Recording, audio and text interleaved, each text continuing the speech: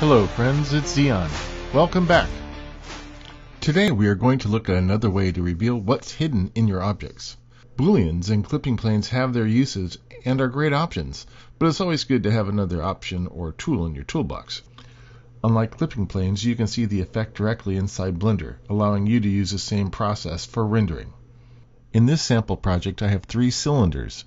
Each cylinder utilizes the same technique implemented slightly differently. The cylinder on the left is controlled by the Z position of the sphere.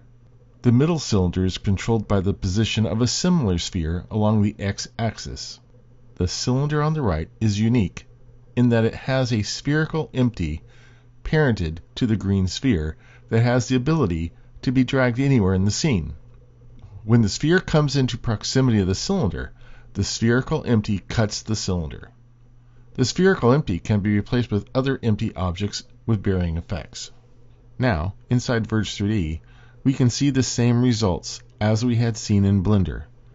To make things more interesting, let's try with 2 materials. I've duplicated the first material and I've adjusted the color and assigned it to alternating vertical faces.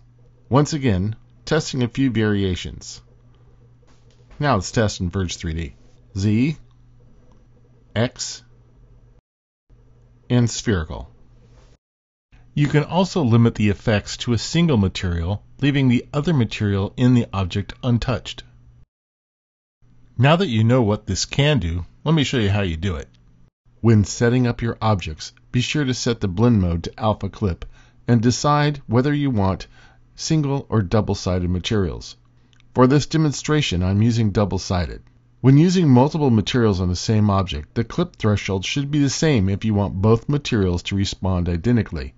The only difference between the materials is what is outlined in the dashed box.